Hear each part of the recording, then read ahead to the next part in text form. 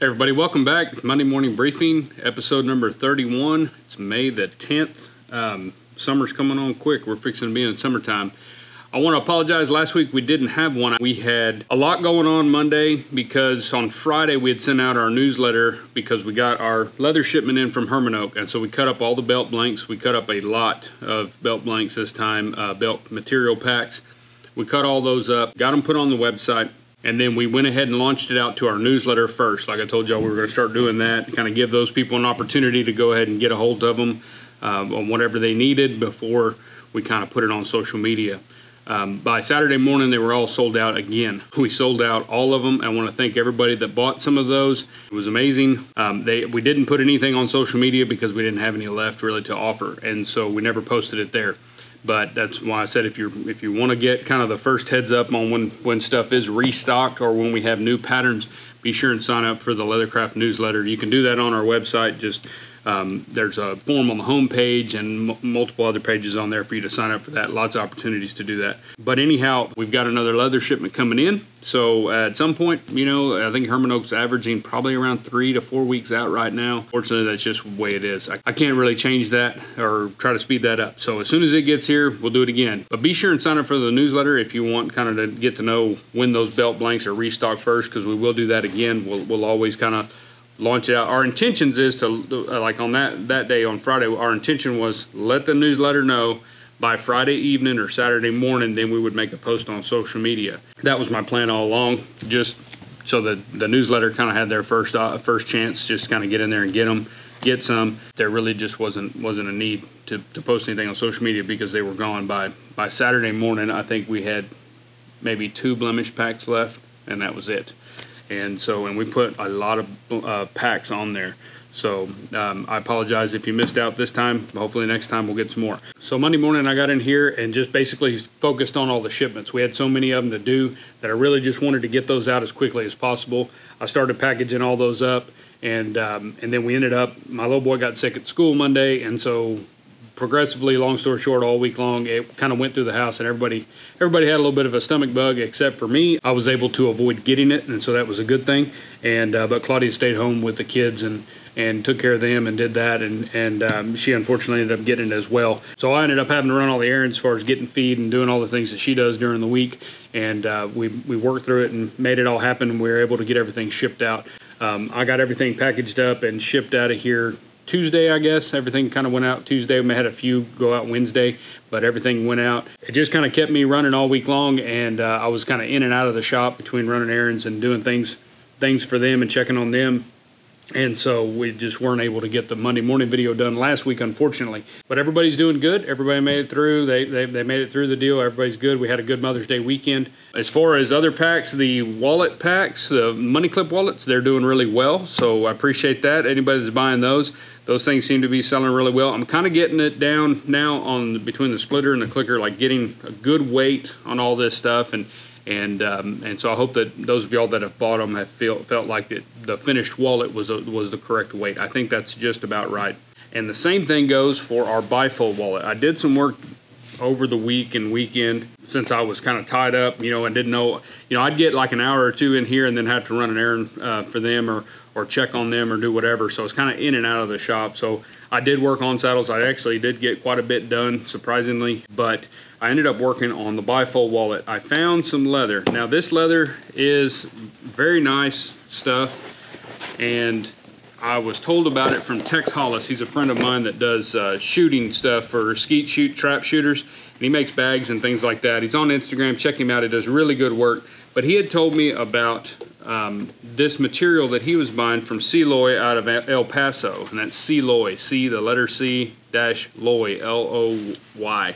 You can find them online. They mainly supply to boot makers and stuff like that, and he's got a bunch of different specialty leathers on there and stuff. No veg tan really stuff. It's just like lining leathers, calf skins, some really nice stuff. But this in particular is a goat skin leather, and Tex was telling me about it I don't think he knew I was hunting anything like that, but he was showing me some of it that he had when he came by here a few weeks back. And I was like, man, that is almost exactly like kangaroo.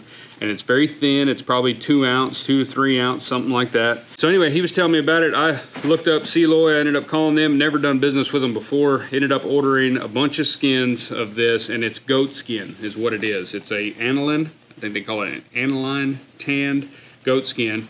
Very, very clean stuff. There's hardly any blemishes in it at all. It's very clean, very nice.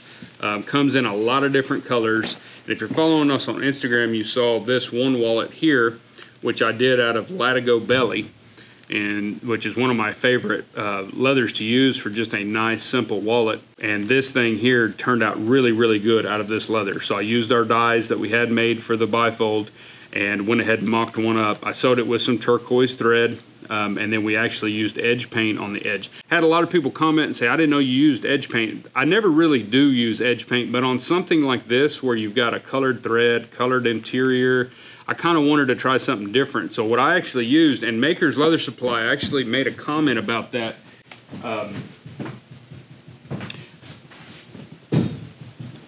Actually made a comment about that on their Instagram or Facebook or something about using their new Alpha 6 paints as an edge paint. And I had tried it before they posted that on something that I had made. I think it was one of those new long wallets, the ladies' long wallets. I used some of this as an edge paint, and it works really well. I don't use a lot of edge paint, so I don't have any, and I didn't know what the difference is between edge paint and acrylic paint.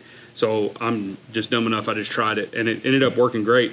The wallet I personally carry, I used it on there as well, and it seems to be holding up really well. I carry a snuff can and my knife in my pocket with my wallet in the same pocket, and so that's kind of marred up the edges a little bit.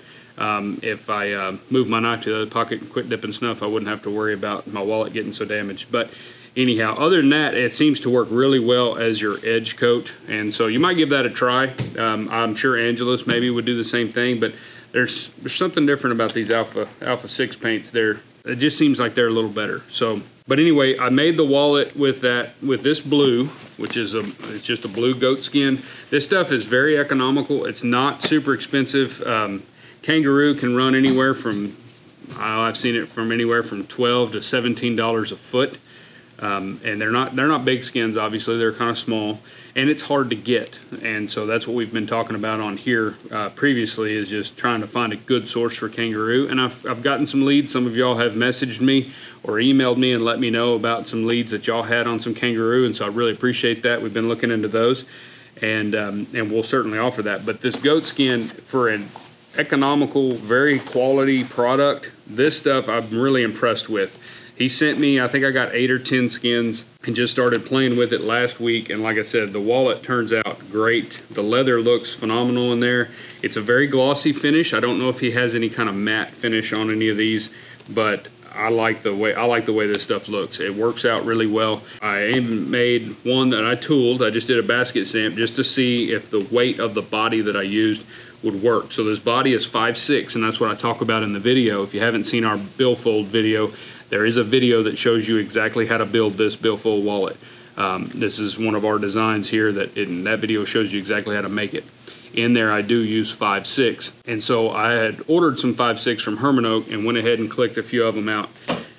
It ended up working out great. I think the weight's perfect. It's got some body to it, but it's not super thick, and one reason is because of using this lightweight goat skin, using something like a kangaroo. Anything like that is going to keep your wallets a lot thinner than trying to use 3 ounce or 4 ounce veg tan Hermann Oak leather. I have made a few of these out of that, but it just seems a little bit heavy, and so I end up having to use a thinner body piece, which if you're going to tool it, I'd rather see that body at least 5 ounce just because it tools a little bit better. But so I went ahead and clicked out, and we will click out more this week, but I clicked out a bunch of bodies of the billfolds and then a bunch of interiors. Now I clicked out 2 colors as of right now. I'm going to call today and get some more of that goat skin, but I've got a chocolate, all the pieces for all the T-pockets and all the pieces, and then some black. So I've got those 2 clicked out. I clicked out I think a dozen of each, and so those are ready to go. We will put those on the website sometime this week. I'm not sure exactly when, and I've got to get a little drawing printed up for it, because if you've got the pattern pack that you can purchase if you want to build this wallet that goes along with that video, then it'll tell you all the lines, because it'll tell you all the cut patterns and everything you need for the pockets. But I cut this little half moon out here and here on the bottom. Once you get the interior built, then I take a half moon punch and punch that out. You can do anything you want, but you need to cut that piece out somehow so that it gives it a little bit of room there, because the outside of the wallet, the body, is longer than the interior, and that's what allows it to fold and shut very easily, and you don't get all those wrinkles on the inside in the middle. And so on the handout that'll come with the material packs, it'll basically mention a couple little things as far as why your body is longer than your liners, and then it'll also give you a little drawing so that you can mark where this needs to be cut out and how much to cut out, because not everybody's bought the pattern pack, and some people may not want the pattern pack, they just want the material pack. And a one sheet handout is something where I can ensure that you at least got the information that you need to be able to put that material pack to use. So those will be out sometime this week, so we'll finally have the billfold on there, and we'll do that. And I'll probably end up adding some colors. We might do some more of them in the blue and stuff. I'll try to keep a variation of the different colors in there. And we might do some of the money clip wallets as well with some of these colors, because some people like the colored interiors, and so we might do some of those. I got a couple of these in turquoise. I've got this one here in like I don't know, it looks like a whiskey color or something like that. But I'm gonna get a bunch more of these skins from him. But anyway, check out Seloy if you want to get some goat skin for your projects as far as liners and stuff. I think he said a lot of bootmakers are using those for the interior of their boot tops, stuff like that. But really nice stuff. I've been really happy with it. And then something I actually did the week before last is I ended up figuring out the gusset panels on Claudia's bag, so on the yoke tote. So we got the yoke tote kind of assembled. If you're following us on Instagram, you probably saw that. But the bag itself is together. And so now we've just got to figure out the top piece. Like I said, it'll be a piece that'll just sew in on the top here, and that'll kind of hang in there. And that's where the zipper will be, and that'll finish off the bag. And then we'll do the handles, and this bag will be pretty well ready to go. So the yoke tote's coming along good, and I was really pleased with how well the gusset panels went in. My idea kind of worked. I had to inset them a little bit further than I originally intended to, just because of the way the machine is designed. I needed that space in there to be able to stitch along this edge. It's got to go in so far to be able to get there.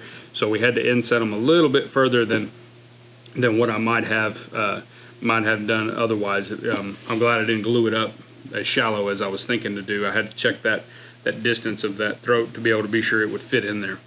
But yoke tote is coming along good, and it's almost wrapped up. I wanted to get it done for Mother's Day, but that wasn't able to happen. So we didn't finish it for Mother's Day, but she knows about it anyway. I ended up making her a headstall for Mother's Day, and of course got her a plant and some other stuff, typical Mother's Day stuff.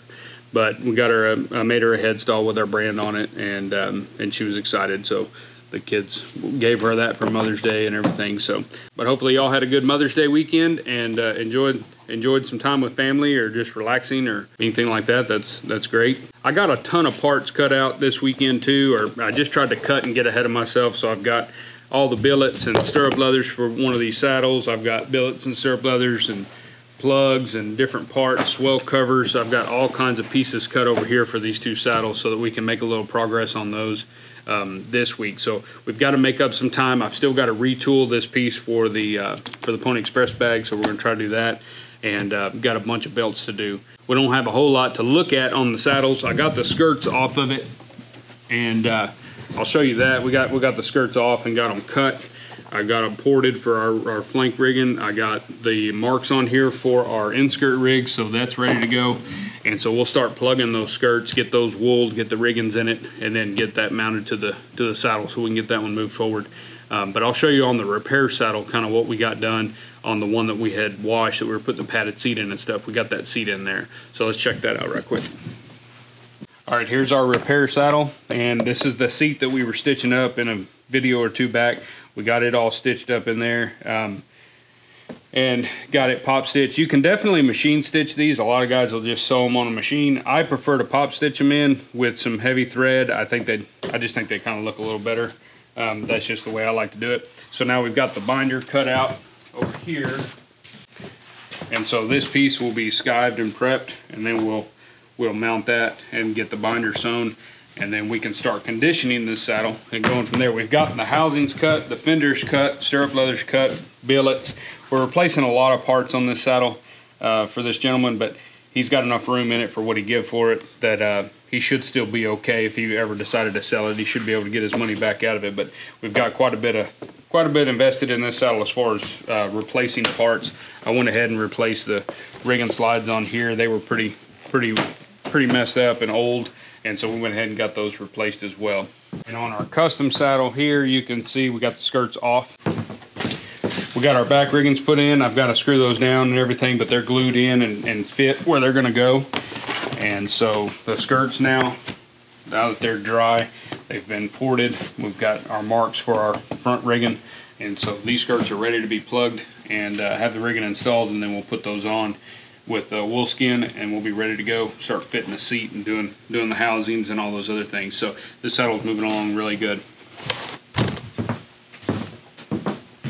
So since the last Monday morning video we did, we had 2 podcast posts, one each week. The first one was with Parker from Stock and Barrel. Really interesting guy. He's a young guy in the industry, and he's got a really cool perspective on how he markets his business. He kind of does his deal, and you know, the items that he makes is mainly wallets and belts, bags. He's getting into making some of the gunslinger type holsters and stuff like that for revolvers and things. He does a really good job marketing his business. He makes a really clean product. But if you've been on YouTube at all and have searched for leatherworking videos or, you know, leather crafting videos, you've probably run across one of Parker's videos. But be sure and check that episode out. I really enjoyed talking to him. And then last week we had one that was a lot of fun for me to do, an interview with Nancy Martini with Martini Saddle Company. She's from Idaho. And I first saw her on the Art of the Cowgirl stuff, some kind of promotion deal that I saw online or something like that. I saw some of her work and was really impressed, and have been kind of following her ever since then, and kind of watching what she's doing. And you know, she builds good using cowboy saddles that are really pretty. She's a really good tooler. She's just a very interesting saddle maker to visit with, and she's been in the game a while. She's been building saddles a while. She's got a heck of a business, a heck of a following, and like I said, I think you're really going to enjoy that interview. We had a lot of good feedback from it when it posted. We had a lot of people that knew Nancy, and we're really excited to see her on the podcast. So be sure and check out that episode as well, and check out her website and some of the stuff that she does. She's a very interesting saddle maker, and I really enjoyed the interview with her. But if you haven't listened to Lost Trade Podcast yet, be sure to go to our website. At the top of our website, there's a button that says Lost Trade Podcast.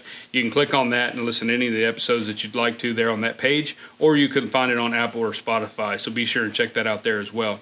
I want to thank y'all. I'm sorry this week's going to be a short episode. I've got to get back to it. We lost a lot of time last week with everything going on. But everybody's good. Just everybody's doing a lot better. So they're going to stay home one more day just to be safe, and that way we don't want to spread anything, especially this kind of bug, to anybody at school or anything. So they're going to stay home one more day, and then they'll be back at it. So we're back in the shop, hopefully full 8 hours a day this week, and we can get a lot of stuff done. But I've got some catch up to do, so that's what I'm going to be working on this week. I appreciate you guys. Be sure and subscribe to the channel, and we'll see you next week at the Monday Morning Briefing.